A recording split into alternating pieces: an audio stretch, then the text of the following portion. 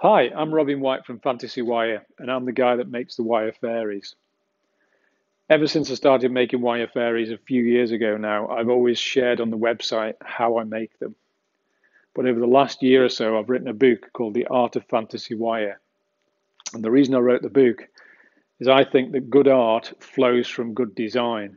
And I wanted to go all the way back from not just explaining how you make the fairy, but how you think about the design, how you think about the pose, how you think about putting drama into the actual design of the piece. And I think some of those things can be thought of as a design process, and therefore it could be passed on. So I wanted to go through the entire process. The reason I've chosen Trillian is that she's relatively simple to make. And what I mean by that is she's not in a complicated pose. Her arms and her legs are in an orientation that you can get all of the way around. There's nothing complicated about that sort of pose to make. But probably more crucially, she's stood on one leg. Now, clearly there is a structure inside the skeleton of this figure that helps me to do that. And I wanted to go through how that's achieved as well. She's also got very dramatic hair, and I thought it's a good example to show you how to make the hair. So this is Trillian, and I'm going to walk you through each of the different stages of how I thought about the design and how we execute each part of it. I would estimate that 50% of the entire time that it consumes from me on making any one fairy is in the design. You need it to have it where the sky is the backdrop. Pick, if you like, a shape of the body where I can sort of get all the way around the limbs to make them. I'm always looking for things that I could model where wire is the medium of choice. Have the fairy in a pose where the hair is away from the body. The difference between 2D and 3D, we're only going to get one hit. You've got a complete freeze frame of an emotion, and therefore you have to express that emotion as powerfully as possible. So never mind the sort of body pose and what that's telling you, just the neck and the wrists has such a powerful effect on the design. I always like to try and get some sort of visual illusion into a sculpture.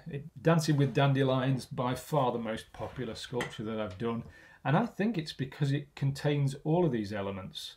Would at least go along with the theory that she could generate enough lift that the things that aren't there are informing you. So I'll print that out, go down to the workshop, and we'll start making the fairy.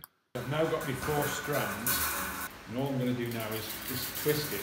I'm going to measure from the end of there. Now that's all very well if I was making a freestanding fairy. Put that into there. So we've got an approximate sort of body shape now. I need to replace that leg with the rod that's going to support her. Effectively that leg replaced with a rod. It sort of looks a bit sort of just not enough energy in it at the moment. So trying to get a centre of gravity over the base. Fairly happy with that. So that's the skeleton done. Starting with the rib cage and the thighs, where most of the sort of bulk in a figure is, I'm trying to create the shape of the fairy figure. So her rib cage is going to be in front of her spine. Getting the head size and position is a sort of tricky one. 2 strands of 1.6, and I've been adding it very loosely to sort of create a cage. So I'm going to change to 4 strands of 1.2. One of the sort of rules that I sort of laid out earlier was get the skeleton right and don't add wire to it until you're happy with the skeleton. I'm going to show you how to make a sort of multi-strand sort of bundle of wire to attach. It's just a piece of wood with a slot in it. So I've now got 6 strands, wire twisting pliers. You don't actually need these. And then cut that loop off.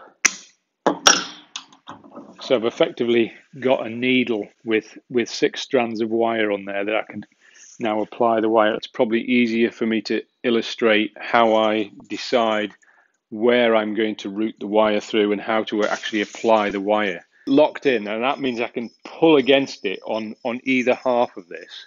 For the length of the limb, you want no more than about 2 spirals.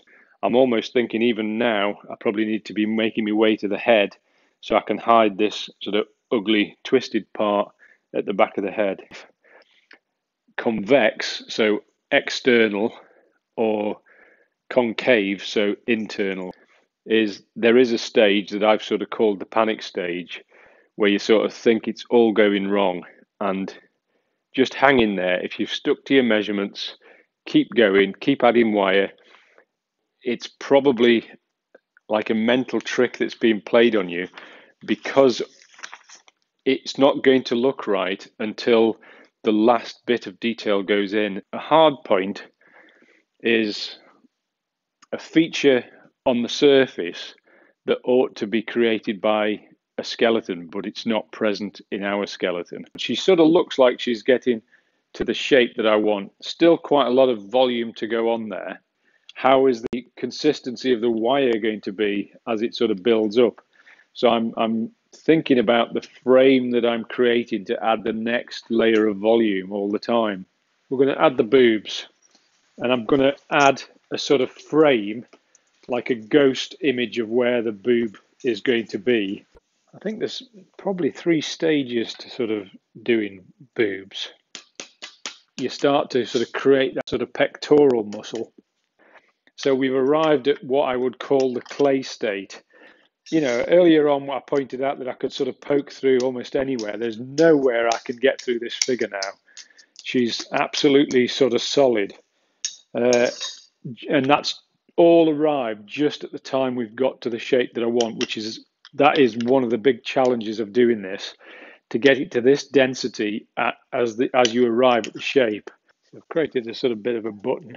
Now I just want to create the sort of main body of the nose. Now the eye sockets, all I'm going to do is hit it with this hammer where the eyes should be.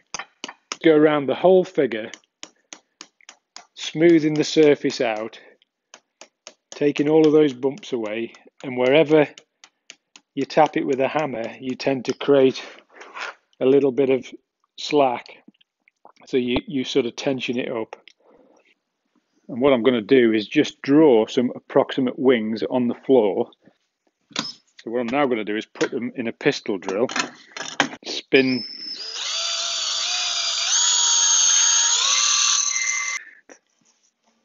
That's going to attach to the back of the fairy. So if we're following this as our sort of design, essentially, although it looks a right sort of knotted mess at the moment, when I'll put it on the table and sort of flatten it all out, and we'll work on one wing at a time, making sure that you've got the shape of the wing that you actually want. You never want to have a full diamond visible on the outside of the frame. So what I'm going to do now is sew it on. So I've put the veins in the wings. Now what we're going to do is attach the wings to the fairy. Now I want the wires to go almost backwards, so I can't sort of poke a hole from this end. What I've got to do is go from under the armpit where I want it to come out. So let's just, so you go, that one goes straight up there. If I can get this one to go in as easy, I'll be very pleased.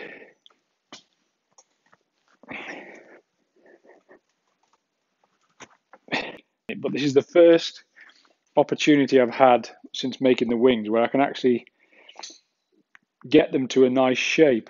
So the first stage is to put a frame in that will be invisible when you're sort of looking at the hair, but it's a few very strong wires following the shape that I want the curl of the hair to go into. But that's sort of the curl that I want. So I've got the frame in. That's made out of the high tensile wire, and you can see the approximate shape that the hair is going to take. And I'll know it on the camera, it must just look a complete sort of rat's nest of a mess. And this is how you make curly hair, perfectly capable of sort of supporting itself.